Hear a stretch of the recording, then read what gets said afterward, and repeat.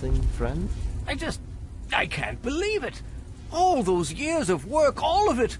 For what? One botched operation?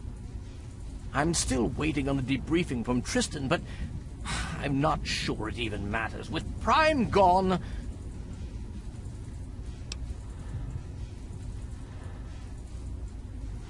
Perhaps not.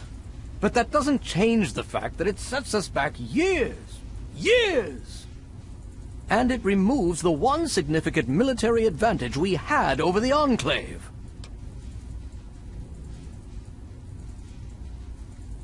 Ah, yes. Well, I'll see if we can't figure out how to read it. Perhaps it can give us some insight as to just what happened out there. It would be good to salvage something from this mess. Thank you for bringing this to me. I believe Elder Lyons will want to speak with you as well. Perhaps you should find him. If you'll excuse me.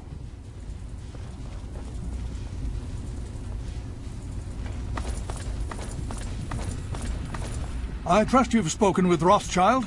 I hope you can make some headway with the data you've recovered. With our primary weapon destroyed, we risk losing our momentum and jeopardizing the entire campaign. I must admit, I now wonder whether moving ahead with this operation was an error in judgment. And yet, here we are. Discounting the fact that our best field commander is in a coma, and my personal feelings for my daughter, things have not gone well. If we fail now, we could lose everything.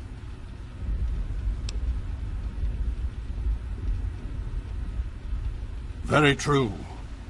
And to that end, I'd like you to speak with Paladin Tristan. He's requested you for a special assignment, one that could prove vital to our success.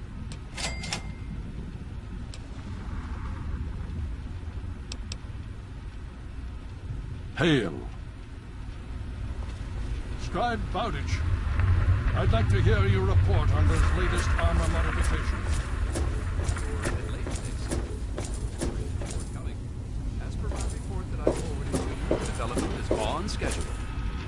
I'm pleased to hear that. Do you anticipate any setbacks?